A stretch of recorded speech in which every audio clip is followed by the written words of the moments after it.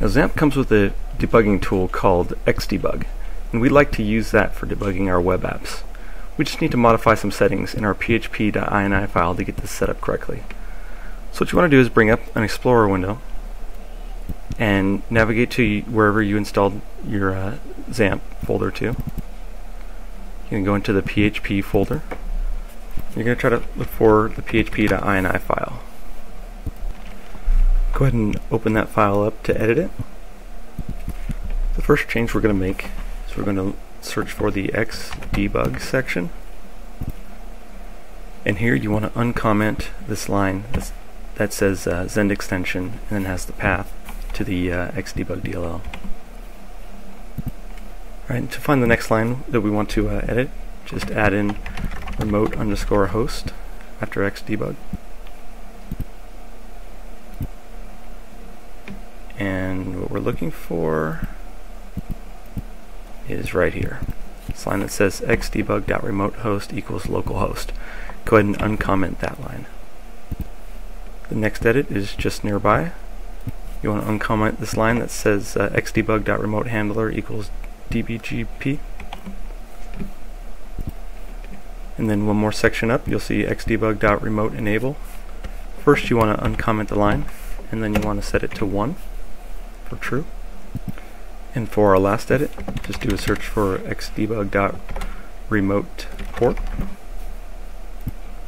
And go ahead and uncomment the line that says xdebug.remote_port equals 9000. That's all the changes we need to make there, so go ahead and save your file and close it. Now one other note that I'd like to make here, if you have IIS installed or you have Skype installed on your machine, you will have some problems getting Apache server to run correctly. What you want to do is make sure to disable IIS, and then in Skype you want to make sure that the option to use port 80 and 443 as alternatives for incoming connections, make sure that option is turned off. Okay, and at this point you can go ahead and start the Apache service. And that'll do it for setting up XAMPP. Alright, now we're ready to go ahead and set up our cloud host. This will allow us to deploy our applications for the world to see, but more importantly for this particular tutorial, it will also give us a source control repository. And we decided to go with Cloud Control because they offer a free hosting option with a very easy option to upgrade for scalability if you need it. Also, we found Bazaar integration to work very easily with Cloud Control, which is great for the purposes of this tutorial. You're of course free to go with a different host if you want to, or skip this part altogether if you already have a host in the source control repository, or if you don't want one. Alright, as you might guess, the first thing you want to do is go ahead and bring up a web browser, navigate to www.cloudcontrol.com, find the Sign Up Now button. Right, and here you can see why we chose Cloud Control. You get for free 1 box per hour, unlimited apps, unlimited traffic. Not scalable at all, but free. Go ahead and fill out the information here and click Sign Up. And once you do that, you'll get an activation code in your email. Go ahead and come back to the site and activate it. Alright, and once it's activated, you're going to want to go ahead and log in.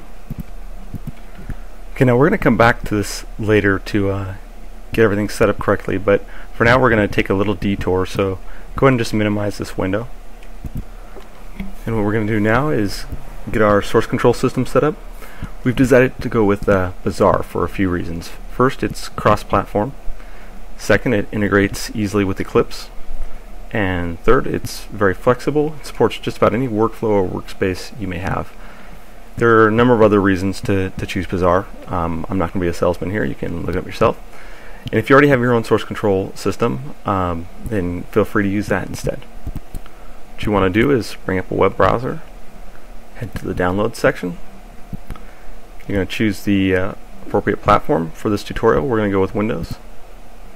And as of the time of this video, the latest stable release is 2.3.1. We're going to go ahead and grab the standalone. Once that's ready, go ahead and run the installation. And for the most part, we're just going to use the default options. One thing that you do want to make sure of, though, is up here you want to make sure that the it sets up the path environment variable for the Bazaar directory, and then go ahead and install. Okay, when that's done, there's one more thing we want to do. Go ahead and bring up your web browser once again. We want, if you don't already have it, you're going to want the Microsoft Visual C++ 2008 redistributable package. So if you don't have it, the quickest way to find it is just go to Google, type in C++ redistributable, you'll see 2008, and then it'll take you right to the download page. Alright, now hey, this looks familiar. We're going to head back and finish setting up our cloud control account with Bazaar. So go ahead and go back to the window that you minimized, or relog in if you closed it. What you want to do is, under the quick start, you're going to go ahead and go to the tutorial, and then you need to choose your OS. This tutorial is using Windows. And then here you'll see why we pre-installed Bazaar and the redistributable package. What you want to grab now is the cctrl command line client. So go ahead and click the Windows installer. Right, and as usual, we're just going to go with the default options. I'd recommend you go ahead and add the application directory to your system path, and then start the install.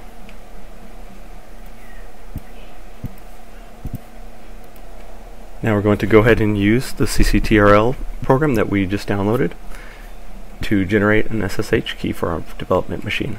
Go ahead and bring up the A command console. And this is why we went ahead and added it to our application path. You can just type in cctrl user, and we want to type in key.add. Right, and whenever you log in, it'll ask you for your email and your password. And once you've logged in, it'll run your key.add command. This is expected where it says no public key found. Type in yes to generate a key pair. So then you're just going to type in yes. Alright, and we're done. And if you navigate to the path displayed there, you can see your SSH key. We'll check ours right here.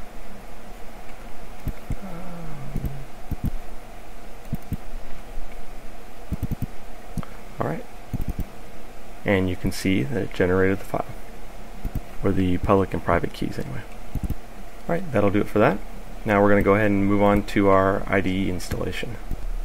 Now unfortunately, once again, we run into YouTube video size limitations, so we need to cut the video off here, and we'll continue from where we left off in the next video, Yii Developer Tutorial Part 2-3. We'll have a link to it in the downloads section.